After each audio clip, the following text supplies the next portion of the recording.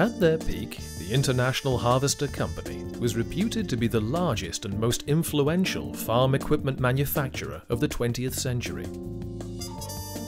These promotional and information films make up the first in a series of DVD programs featuring agricultural machinery and other heavy goods manufactured by International Harvester, and are a reminder of their heyday in which all things seemed possible.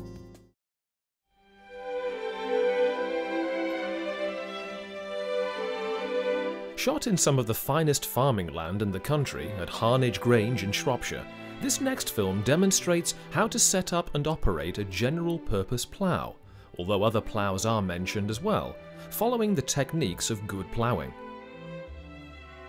Using the sturdy B414 tractor with the Veritouch hydraulic system, ploughing perfectionist Hubert Rees obviously takes pride in a job well done.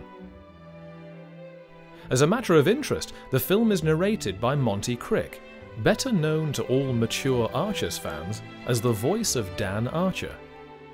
So here it is, Ploughing Perfection.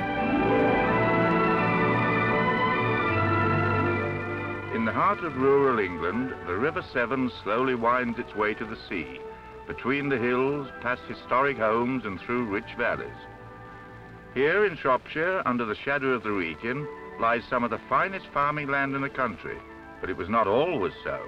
From this rough, wild state, man, through his persistence and perseverance with primitive tools, began the transformation that we all expect to see today. It's thanks to the plough, the basic tool in farming, that this transformation has been brought about. The plough that cuts into the soil, turns it over to bury rubbish, and leaves a new surface exposed to be conditioned by the elements for the next crop.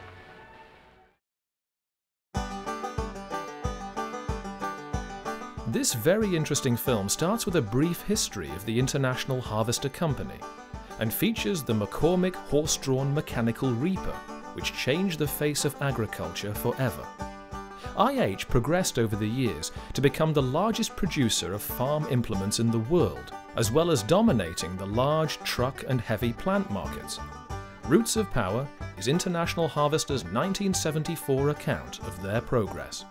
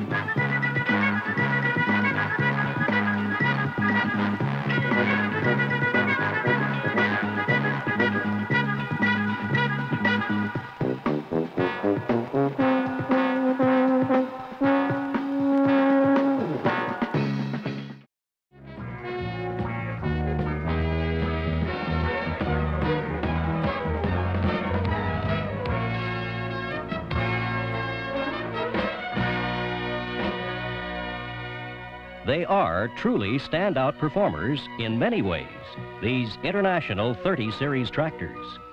Up front, of course, you have the standout performance of the unmatchable International engine with its unmatchable lugging ability to pull you through the tough spots without shifting. A multi-range, high-torque diesel that enables you to get more work out of each gallon of fuel and each hour of time. An engine with unparalleled reliability that you can depend on season after season. You get the standout performance of smooth, quick, easy shifting due to an electro-hydraulic transmission brake that operates only when the clutch is fully disengaged and the range lever is in neutral, thus making shifting quick and easy.